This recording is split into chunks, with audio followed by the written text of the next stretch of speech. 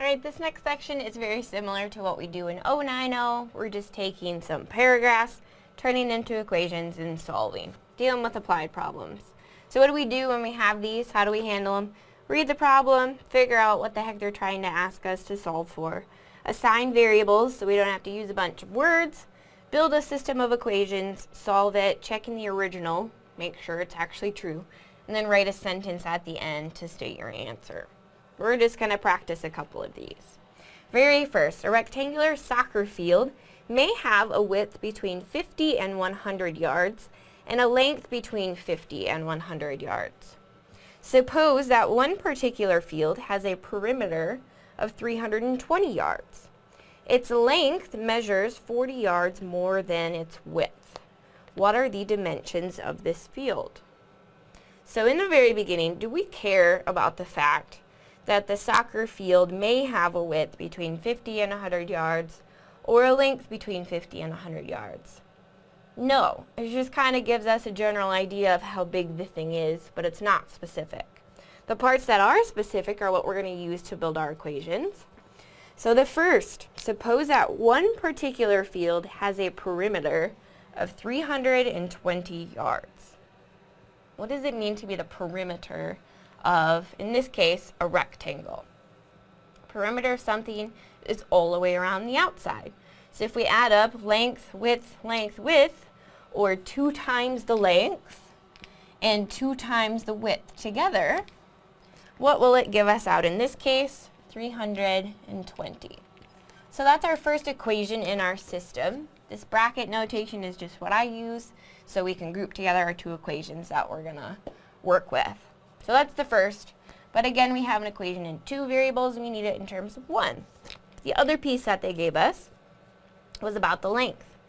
Its length measures 40 yards more than the width.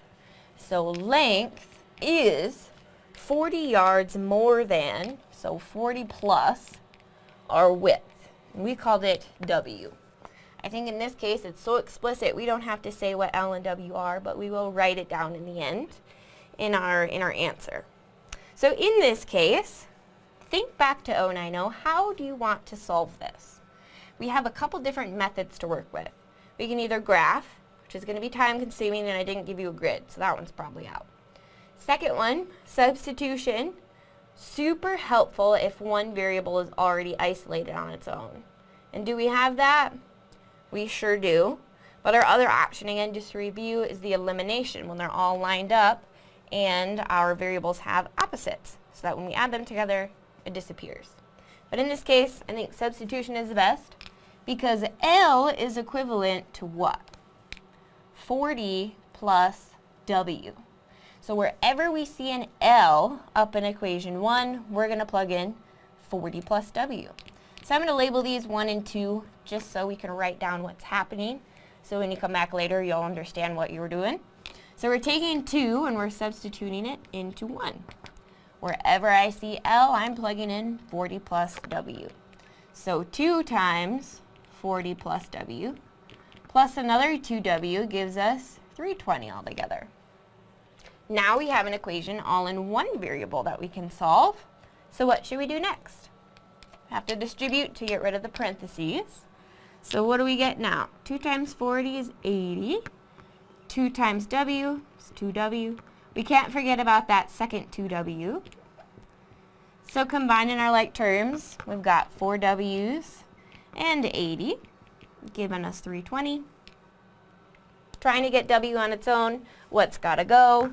We'll subtract 80 from both sides. So 4W is equal to 240. Getting W alone, we'll divide both sides by 4. So W is 60. And what are the units on this? In our example, dealing with a soccer field, and our units are yards. And they did tell us it'd be between 50 and 100, so we fit within those parameters. But we're not done there. We have the width. How do we go for the length? Plug it back into either one of these. What's the easiest one to plug back into? The second. I know the length is 40 more than the width. So what does that mean for the length of this? 60 plus another 40 is 100 yards. And again, it fits, has a length between 50 and 100 yards. How can we check? Plug them in, make sure both equations are satisfied, and at the end we want to write a little sentence. So we can check, we might as well. Into the first equation, 2 times 100 plus 2 times 60, is that really equal to 320? 2 times 100, we're talking about 200, and another 120, that gets us to 320. That one's satisfied. For the second length, 100, is that really 40 plus 60? Sure is. Both of them are satisfied. So the sentence at the end can be really short. All we have to say is the dimensions are 60 by 100 yards. Fits within our parameters we checked. It satisfies both of them at the same time. The next example, for the 2010-2011 National Hockey League and National Basketball Association seasons, 2 hockey tickets and 1 basketball ticket purchased at their average prices would cost $156.16. 1 hockey ticket and 2 basketball tickets would have cost $149.57. What were the average ticket prices for the 2 sports? So very first, what are they asking us to solve for? What were the average ticket prices for hockey and for basketball? So I'm going to say, let's let H be the hockey price and B, basketball. Basketball price. We know the units in the end, we're dealing with money. So building 2 equations from this information that's given. The first piece, what do they give us? 2 hockey tickets and 1 basketball purchased would have cost $156.16. So 2 of our hockey tickets, 2 times H, plus another basketball ticket gave us $156.16.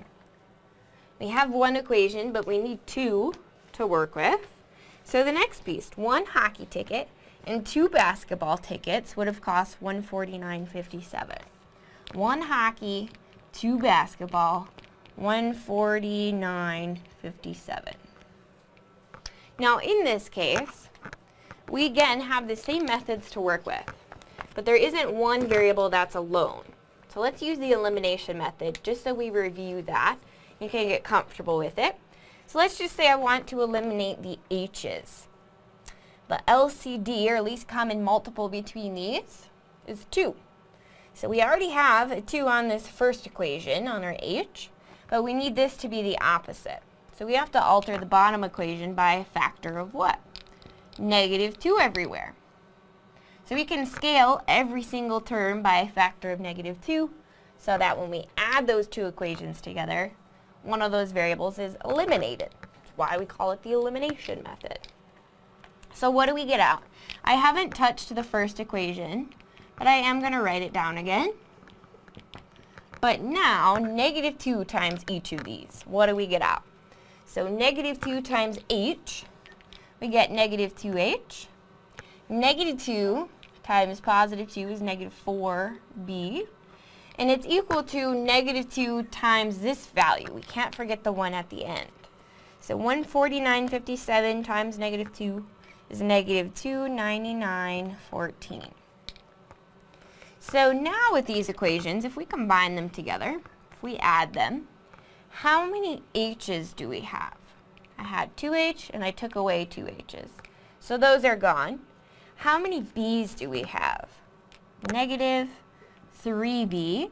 When we add down, negative almost 300 holds more weight, so this value is going to be -142.98. And now we have an equation just with 1 variable that we can solve. We'll divide both sides by -3. So our B value, negative divided by negative, is a positive. Okay, they wouldn't pay us to take the tickets. We have to pay for them.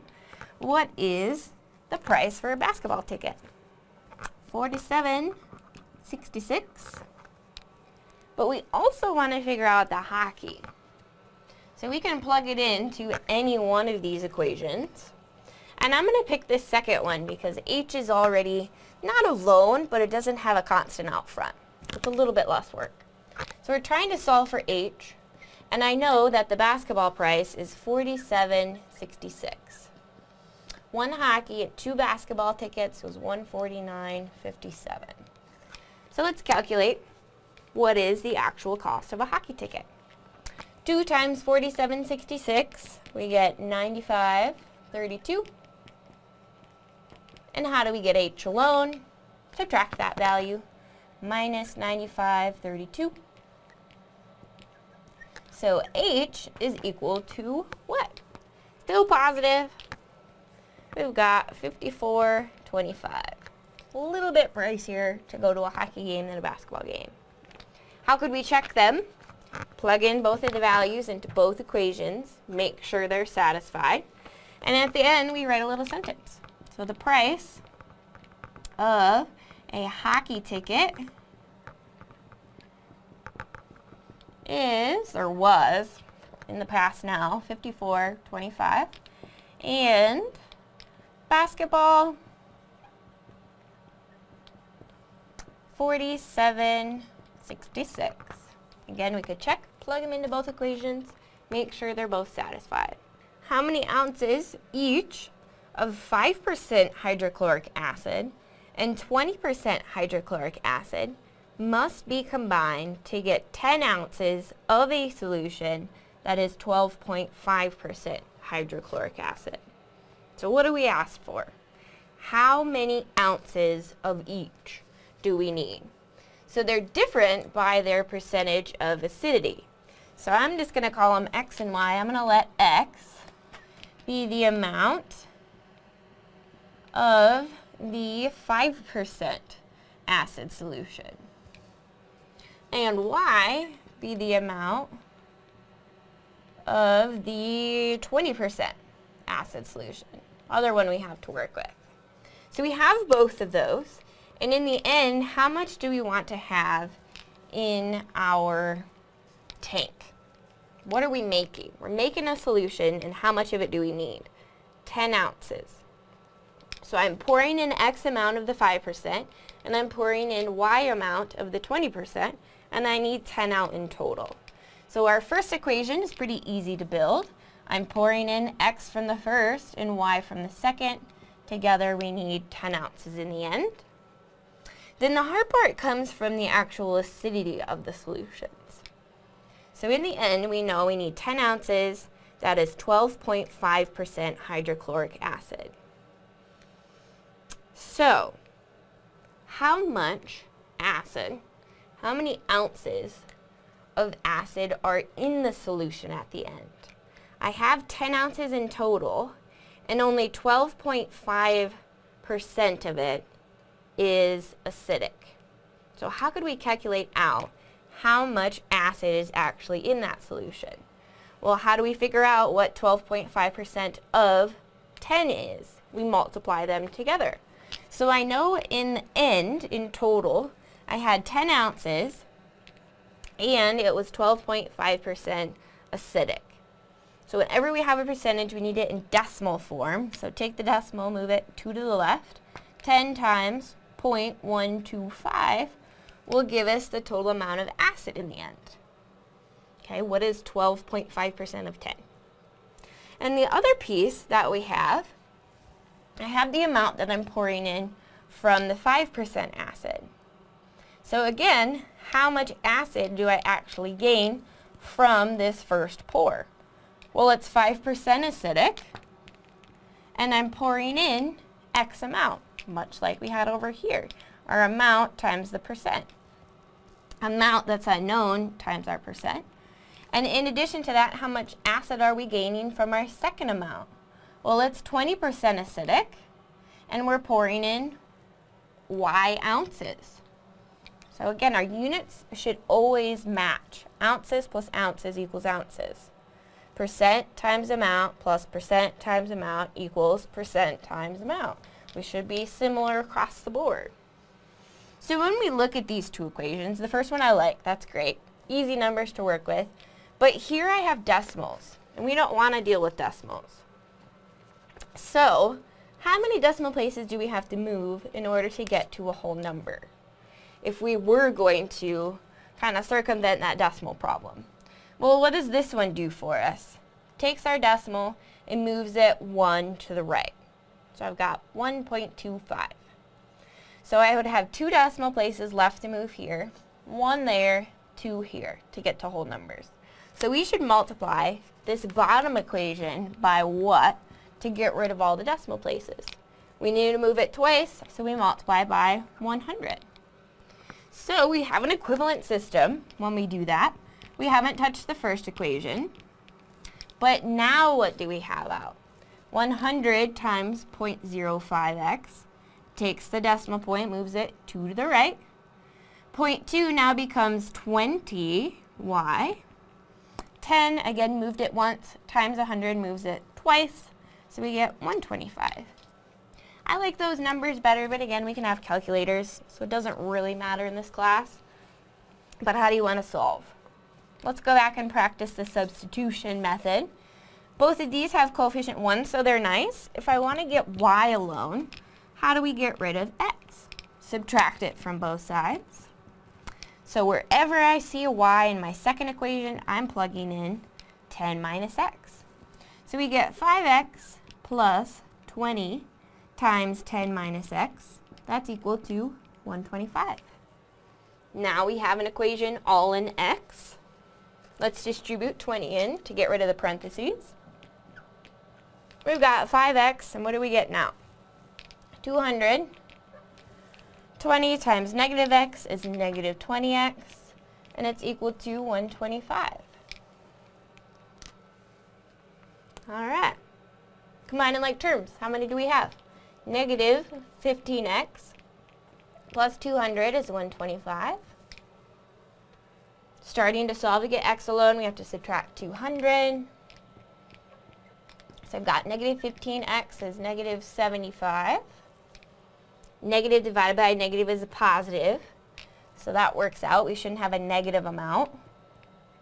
So x is equal to 5. And 5 what? What does x represent? The amount of acid. And our units for amounts in this example were ounces. So we need 5 ounces of the 5% acid.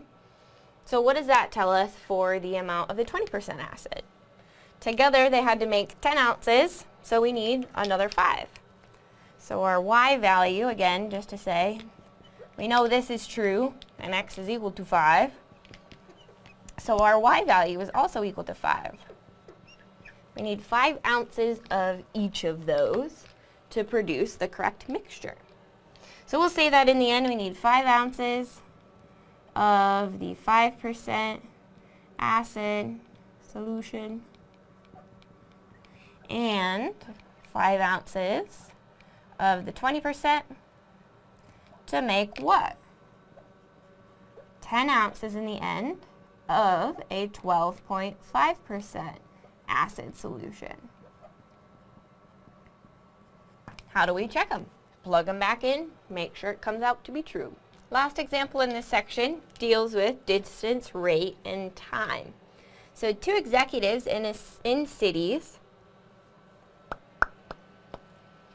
So this last example deals with distance, rate, and time. We're going to be using our DIRT formula. So let's see. 2 executives in cities 400 miles apart leave at the same time to drive to a business meeting at a location on the line between their cities. They meet after 4 hours. Find the speed of each car if one travels 20 miles per hour faster than the other. So I think it's helpful to draw a picture with this. What's happening? We've got 2 different executives leaving from 2 different towns.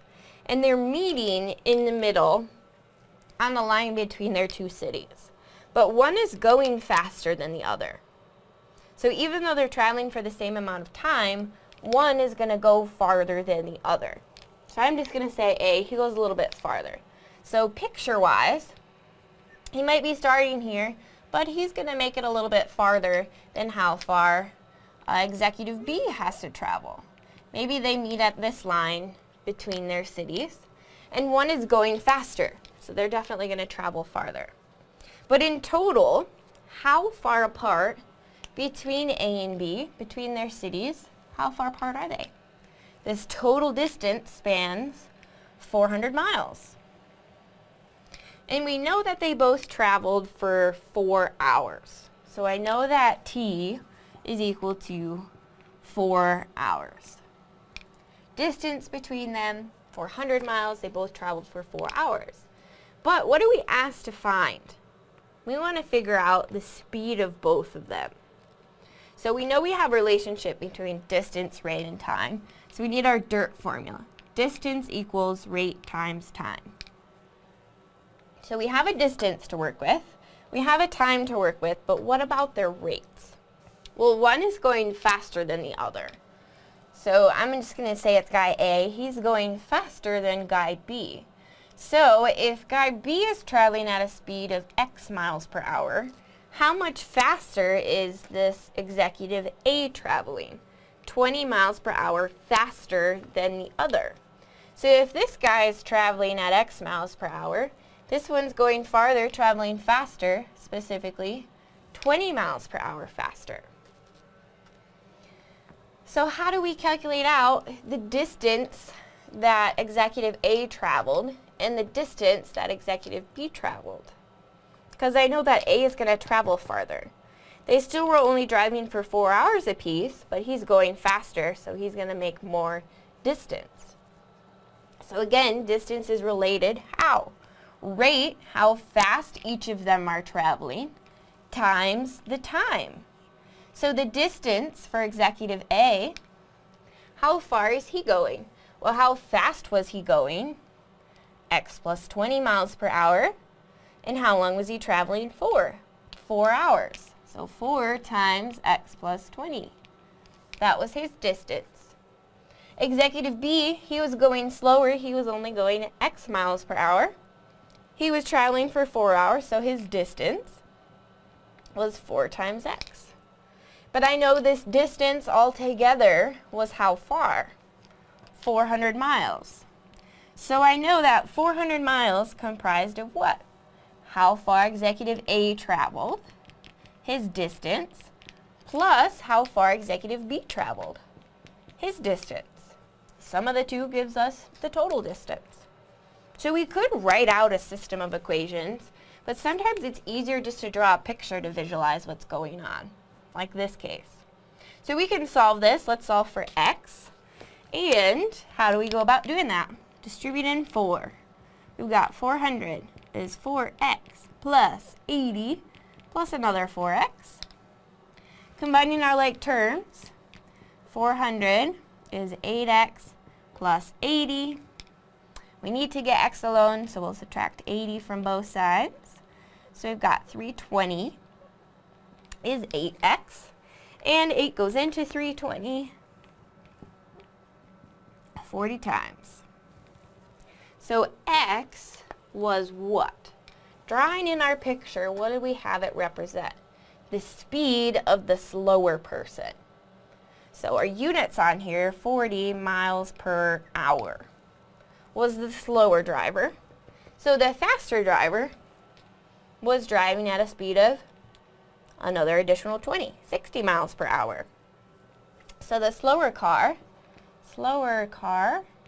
travels at 40 miles per hour, and the faster at 60.